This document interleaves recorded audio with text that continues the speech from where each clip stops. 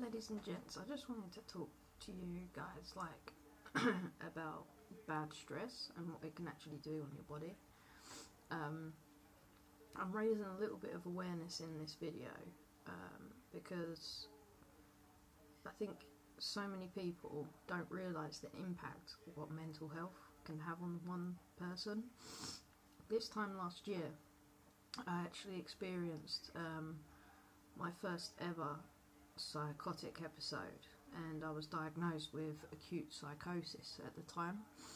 A year later I was undergoing, which is now pretty much for about, I'd say 6 or 7 months, I was experiencing this really strong ache in my legs, excuse me, and the only way I really got rid of it was by having a really hot bath or having hot water bottles on my leg.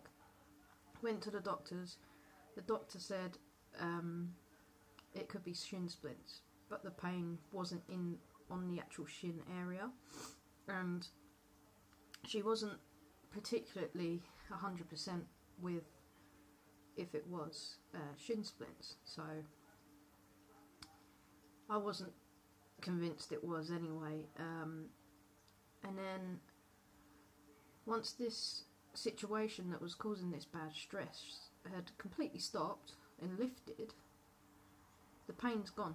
I cannot literally feel any pain there at all. And what was happening was it was like there was a restricted blood flow to my muscles due to stress.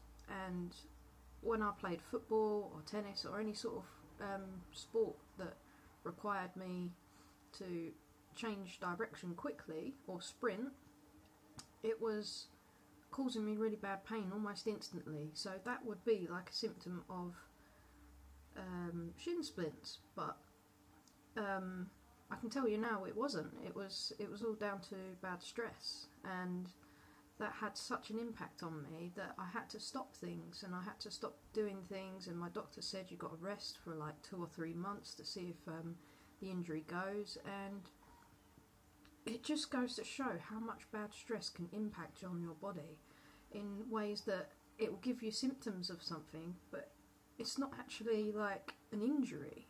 So I wanted to just raise awareness that, you know, mental health can have such an impact on someone's health and someone's body. So if you're out there and you're struggling with things and you're kind of in a similar situation, maybe not like experience psychosis or whatever, but you're in a situation where you're depressed, you're anxious or whatever, sort of take a step back and think, is this bad situation causing me this pain, or, you know, things like that. I even considered it was fibromyalgia, which it can happen when you experience like a traumatic mental illness. Now, briefly speaking, the reasons why I ended up with psychosis was from really bad stress. I had post-traumatic stress from an air show, I had relationship issues, I had harassment from people, and my career wasn't really going to plan as well, so I had a lot of bad stress in that way, and eventually my brain just broke. It couldn't handle it anymore, and I'll talk about it in another video, but I experienced things that was very, very dark, and yeah. If you want to look up the meaning of psychosis, just Google it, it's all online, and I'll talk about it more in another video, but I kind of wanted to just raise awareness a little bit,